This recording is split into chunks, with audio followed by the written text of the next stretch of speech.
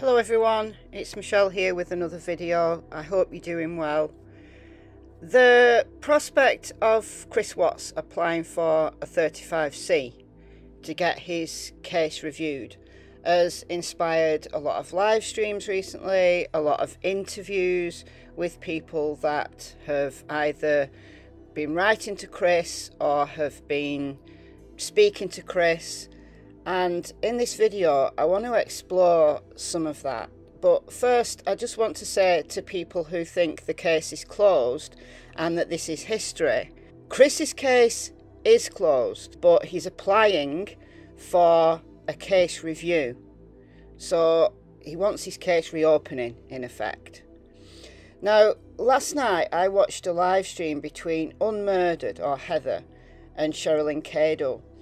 And both of those people have been disbelieved. The opposite side, those that are trying to apply for the 35C, don't want to hear what people like them have got to say. But I believe that Heather is genuine. And I also believe that Cheryln Cadle is as well. I go through the letters that she's put in her book, the letters from Chris. So you can't deny that these letters are genuine. You can't deny that Cheryln had communication with Chris. Now, some of what she's put in her book is her opinion, and she makes it clear that it is. So in the interview, the stream that I watched between Heather and Cheryln last night, not last night my time as I'm recording this, I was very interested but also really disturbed about some of the things that Cheryln said that Chris had told her. It's disturbing, but I'm not surprised by it, and in this video I want to discuss those. So there is a warning here that what I'm going to discuss is disturbing because I'm going to be talking about the death of the girls. Make your decision as to whether you want to carry on with this video or not, and I will leave a link to the live stream between Heather and Cheryln in the description box.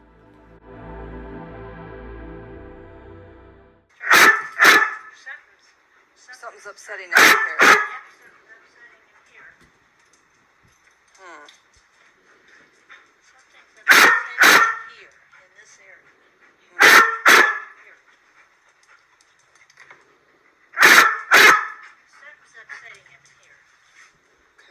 For me, listening to the live stream last night, two things that Cheryln said disturbed me the most. One of them was something that I'd never heard anyone say before. I've never heard Cheryln say it before, but it makes sense.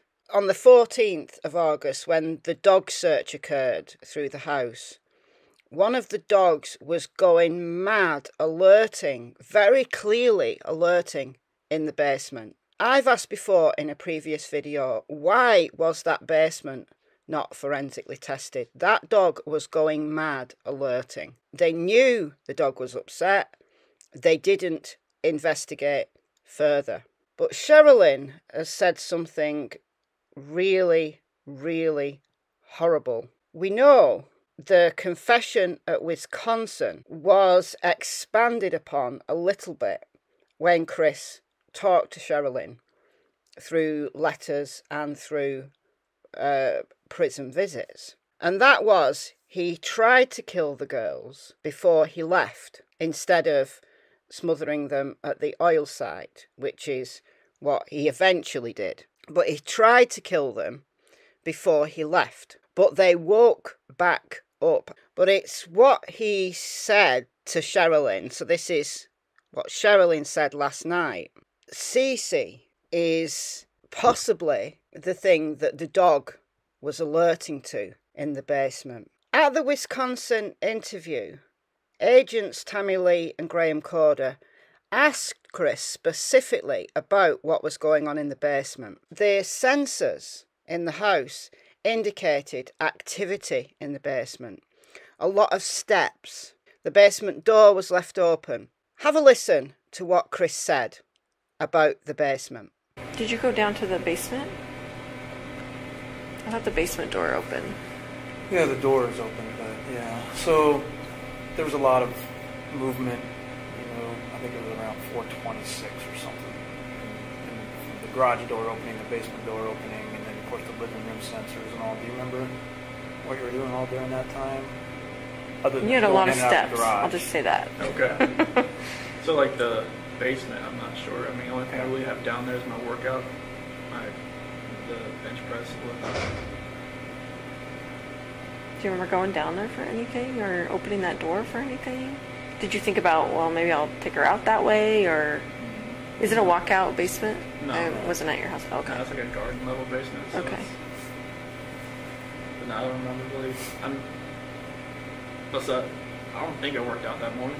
Like, were you packing your lunch in the kitchen? Like, did you Oh, have to yeah. do all that normal Yeah. stuff? Yeah. Okay. Yeah, I definitely packed lunch and everything.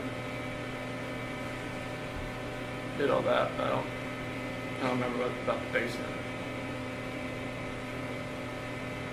Unless I just worked out that morning, I just don't remember. I don't think I did. So one of the more... Unless there was a trash bag down there, that's Yeah, you got trash bags from there? maybe there wasn't any in the garage, and I went down there and got one. Do you normally carry a roll of trash bags in your truck? No. So there was a roll in your truck. There was? Yeah. Maybe I just grabbed it and brought it with me then. So that was very vague. Maybe I worked out then. Maybe I went down to the basement. Maybe I left the door open. Maybe I went down for trash bags. Apparently, what he told Cheryln was something really different and really alarming. In that he took CeCe down to the basement. He thought she was dead, tried to put her in the fridge, which could have been why the dog was alerting there to CeCe's scent. He couldn't get her in the fridge, so he either tried to put her in a tote or a tub, and then she woke up. So she woke up in the basement. Well, that makes sense for why the dog was alerting there. It's terrifying to think about what that little girl was experiencing. Cheryln believes that she was brain damaged, but she was able to walk out to the truck, and then Chris suffocated her at the oil site. Bella also woke back up. Bella was more alert, and Cheryln has doubled down and said again, she said this on Armchair Detective's channel, but she didn't put it in the book. She didn't put it in the new book because he hadn't written it in a letter, and she wasn't sure whether it was appropriate to give this level of detail, like all at once, or whether people should be protected from certain things. But she said last night, she was asked a question, and she said, now this possibly was just her opinion. She was asked whether she believed Bella was dead, actually dead, when she was put into the oil tank. Well, we know she didn't breathe because there was no oil in her lungs. If she was breathing, then there would have been oil in her lungs. But she could have been just dead. So what I mean is not breathing anymore, but still not quite dead. There's that small window of time when you stop breathing before your brain actually dies. It terrifies me to think that Bella walked up to the top of those tanks herself, with Chris carrying CeCe dead and Bella actually walking up, and then him killing her at the top. I swing backwards and forwards. I don't want that to be true. I feel that it might be. But Cheryln said that she wasn't sure whether actually the final death came when he tried to get her in. You know, if you think about an 8-inch diameter hole and how a 4-year-old child would fit through that hole, and some of the things that have been sealed are about the girls, you know, we can only imagine. It's absolutely horrifying. And it's understandable, I guess, why Chris wouldn't want to even voice those kind of things. You know, he has said there are things that he did that he will take to his grave.